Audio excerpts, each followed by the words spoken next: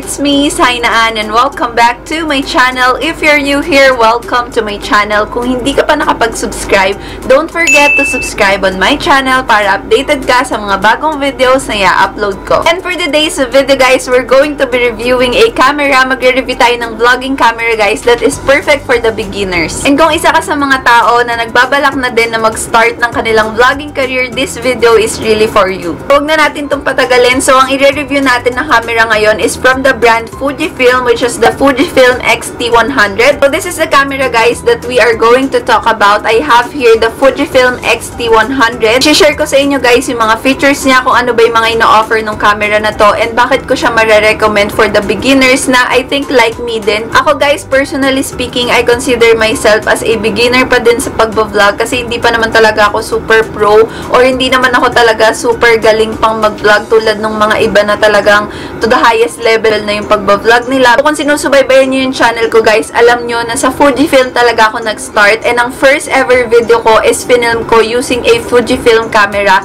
Basta Fujifilm user talaga ako simula nung nag-start ako mag-vlog. So, balik na tayo dito kay X-T100. So, this is what the camera looks like. Ayan. I got the color champagne gold for this camera kasi I find it very unique, very vintage lang yung itsura niya. But they also offer two different colors. They offer dark silver and then color black. Ganda din naman yung dark silver guys, saka yung black. Pero ito kasing champagne gold, parang feeling ko sobrang different niya sa ibang camera. Kaya itong color yung kinuha ko. So, hindi nga pala ako masyadong techie person. So, pagpasensyahan nyo na kung hindi ako masyadong makakapag-explain ng mga talagang advanced features niya. Pero i-share ko naman sa inyo guys yung mga nagustuhan ko dito sa may camera na to, kung ano ba yung mga kailangan nyo lang sa pag-vlog or yung easy way lang kung paano nyo magagamit yung camera na to. So, kapag binili nyo yung product na to, meron na siyang kasamang lens which is the size of 15 to 45 mm. Yun yung lens niya. It is also detachable. Pwede nyo palitan yung lens guys. Kung gusto nyo bumili ng ibang lens na mas mahaba pa sa 15 to 45 mm, pwede nyo siyang palitan. And also, this camera has an electronic viewfinder. Ito siya guys. So, it's either pwede nyo makita yung shot dito sa may pinaka-screen or dito sa may viewfinder niya. I find this very convenient kasi parang mas makikita ko yung pinaka-focus niya or parang mas masya-shot ko siya ng maayos kapag may viewfinder. And isa sa mga feature nga pala na nagustuhan ko dito sa camera is the 3-way tilting LCD. So, etong pinaka-LCD monitor niya, pwede nyo siyang i-tilt ng tatlong way. So, first way guys is yung paganyan. Ayan, yung parang i-half nyo yung LCD monitor. Kapag nagpa-flat lay video or photo kayo guys, mas madali nyo siyang makikita kasi nakatilt siya na ganyan. Titingnan nyo lang siya na ganyan, hindi ka na kailangan gumanon kasi nga matitilt mo siya na nakaganyan. Second tilting way naman guys is yung kapag paganyan. So, kapag nakaslant yung binivideohan mo or kapag ganyan, mas madali sa'yo. Ayan, very convenient lang. Makikita mo na siya agad. Hindi mo na kailangan gumanyan pa. So, very convenient. And last tilting way naman na I find very important sa pagbablog is this way. Ayan, ito yung talagang pinakamagagamit mo kapag nagbablog ka. Kasi sobrang dali lang. For me guys, I find this tilting way very convenient and nice kasi meron akong microphone. So, kahit ilagay ko dito yung microphone ko is hindi niya matatakpan. Makikita ko pa din yung binablog ko dito sa may side na to. Yung ibang camera kasi guys, diba, kapag flinip mo is dito siya sa may ibabaw. So, matatakpan siya nung pinaka-microphone. Pero itong camera na to, yun nga yung nagustuhan ko sa kanya. Kapag flinip mo siya is nasa may right side. So, hindi ka na kailangan mag-worry na natatakpan siya nung pinaka-microphone dito. And since nabanggit ko na nga yung about sa microphone, yes guys, pwede kayo maglagay ng mounted na microphone dito. So, dito sa may ibabaw. And then, it has a 2.5 mm jack dito sa may gilid. Dito nyo i-connect yung pinaka-jack ng microphone. So, medyo lumapit ako sa inyo guys para mas makita nyo yung features ng camera na to ng mas malapit. So, eto nga yung sinasabi ko na may microphone jack. And also, meron ding flash yung camera na to. Syempre, katulad din ng ibang camera. And dito nyo lang i-open yung flash. Very simple. I-flip nyo lang siya na ganyan. Ayan. And then, ayan na yung pinaka-flash niya. Yung flash nga pala ng camera na to guys is centered na pop-up flash. So, maganda yung pinaka-effect or finish ng photo kahit nagamitan nyo siya ng flash. Hindi siya yung nakakainis na flash. Maglalagay ako ng photo dyan guys na taken by this camera na merong flash, and then maglalagay ako ng walang flash para makita nyo guys na maganda pa rin siya kahit na may flash or wala. Next naman guys, punta tayo dito sa mga function dial ng camera. Pwede kayo mamili guys dito sa may function dial kung ano yung preferred yung gamitin. Meron ditong portrait, tapos yung standard, automatic, manual. SR Plus yung madalas kong ginagamit kasi automatic na siya. Hindi na ako kailangan pang mag-adjust ng mga brightness. Ito lang talaga yung madalas kong ginagamit na function, yung SR Plus, kasi sabi ko nga sa inyo, hindi ako masyadong techie na tao. Next naman is the on and off switch button. So, eto siya. And then, last button naman on this this side kapag gusto nyong i-adjust yung pinaka-ISO niya. And on this side naman, when you flip it, ayan, yung mga connector ng HDMI, tapos yung charger niya. And on this side naman, guys, is yung lalagyan ng memory card and then yung battery. And then sa tabi niya, meron siyang mount dito na pwede nyo lagyan ng tripod, monopod, kapag nagva-vlog kayo, gorilla pad, ayan. So, finocus ko na siya sa pinaka-camera, guys, para mas ma-explain ko sa inyong mabuti yung mga features na nagustuhan ko dito sa may camera na to. So, first of all, guys, touchscreen yung pinaka-monitor niya. So, madali nyong mafo-focus yung video nyo or yung photo nyo kapag gusto nyo na siyang i-shot. So, kung gusto nyo i-shot yung pinaka-photo nyo, nang itatouch nyo lang yung screen, pipiliin nyo lang yung function na shot. Ayan.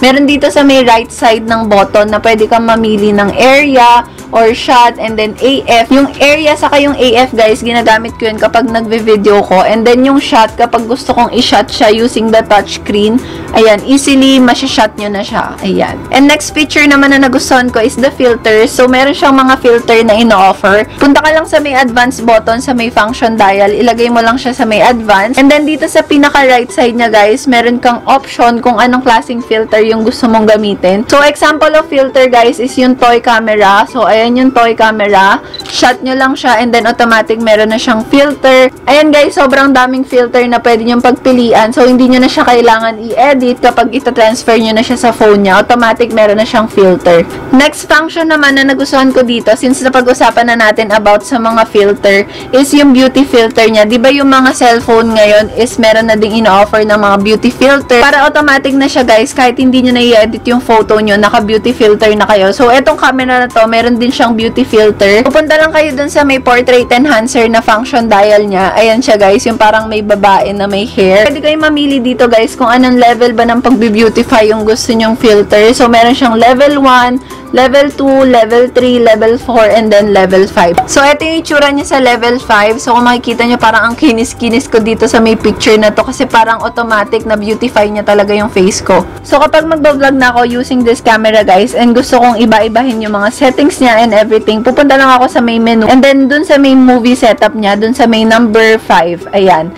Ito yung movie setup niya. And then, pwede nyo iset dito, guys, yung pinaka-quality ng video kung gusto nyo bang full HD or HD lang. Pero ako, guys, ang ginagamit ko talaga is the full HD, which is yung 1080 by 59. Meron din siyang 4K, guys. Meron din naman siyang 1080 by 50 lang. Pero ako, yung pinakamataas talaga yung ginagamit ko, which is the 1080 by 59.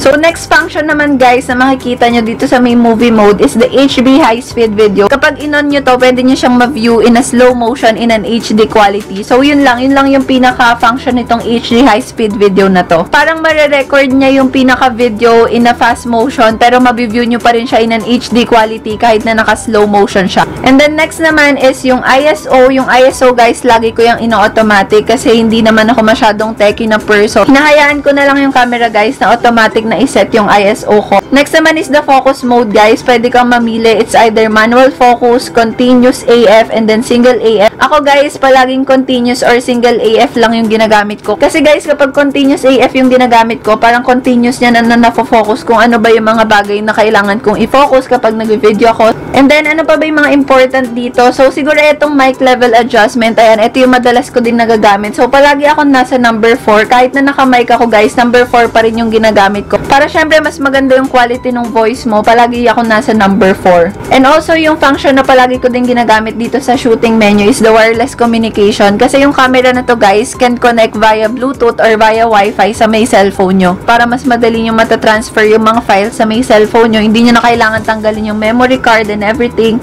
So, magda-download lang kayo ng app ng Fujifilm, which is the Fujifilm Camera Remote. Ito siya, guys, yung pangatlo. So, ang tagal ko na itong ginagamit. Simula na nag-Fujifilm ako, ginagamit ko na yung app na to kasi mas madali ko siyang natatransfer. For example, yung mga thumbnail na ginagamit ko sa mga videos, madali ko na siya natatransfer. Hindi ko na siya kailangan pang i-transfer sa laptop. Hi, guys! So, ayan, ginagamit ko yung X-T100 sa pag-vlog today para makita nyo yung quality ng video habang ginagamit ko siya for vlogging. So, ayan, kung makikita nyo, guys, madali lang siya nagpo-focus. Ayan. And if nahihirapan kayo na mag-focus, guys, i-autofocus nyo lang yung sa settings niya. Mag-focus na siya talaga dun sa gusto nyo i-focus. Ayan. Nandito kami ngayon sa mga pamangkin ko. Guguluhin namin sila. Yung aking... Yeah. Saan si Kobe? Wala pa. Say hi to the vlog. Hi! Hi. Hi vlog, sabihin mo. Hi vlog. Vlog. I love you, Mama. Sino love me, Kai? Yeah. Ayan. Sino? Ayan. Sino love? Sayna. Sino love? Sayna. Sige. Sino love me, Kai? Ayun na. Sino love? Shot mo, Kobe. Kobe. Sida. Kai. Say hi. Ayan, ganito lang ang buhay natin tuwing hapon, mag-aalaga ng pamangkin. Pero malapit na tayo magkaroon ng baby. So, next time, si baby naman yung lalaroin natin dito sa may baba. So, ayun guys, I think yun yung mga important features na masashare ko about this camera, kung bakit ko siya marirecommend as a vlogging camera for beginners. Ako talaga guys, personally speaking, hindi talaga ako techie na person. So, for me, I find this camera very easy for the beginners kasi it's very easy to use. Yung mga function niya, kung nakita nyo naman, madali ko lang siyang napapaglaruan kahit na hindi ako masyadong maalam sa camera. So, I think guys, that is it for my review for this Fujifilm X-T100 camera. So, I will definitely recommend this camera guys sa mga beginners like me and also sa mga gustong mag-start ng vlogging career nila, marirecommend ko yung camera na to. Kasi para sa akin guys, isa talaga sa pinaka-good investment or best investment sa pag-vlogging is the camera. In my opinion guys, personally, if you have the budget, please invest for a good camera or best camera for a good quality videos. Kasi isa talaga yun sa mga importanteng bagay sa pag-vlogging guys, yung good quality videos. Kasi yung ibang mga brand guys, yung ibang pwedeng makipag-collaborate sa inyo, dun din talaga sila nagde-depend dun sa may good quality videos na mabibigay nyo sa mga videos nyo. So, I think guys, that is it for our video today. Thank you for watching this video. If you do like this video, please don't forget to give it a thumbs up. Huwag nyo na din kalimutan mag-subscribe sa akin channel and I will see you on my next one. Bye guys! Thank you for watching!